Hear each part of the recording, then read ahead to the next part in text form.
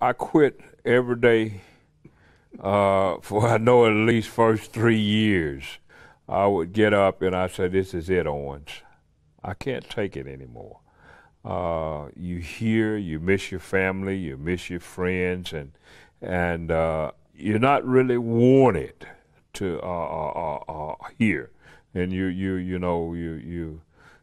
are a stranger, and you go and I call mom, and sometimes she'll say, "I'm gonna give your phone to your dad," and they say, "Well, we're praying for you.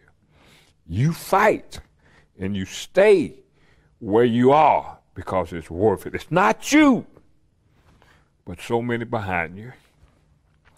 And so we stayed. We stayed.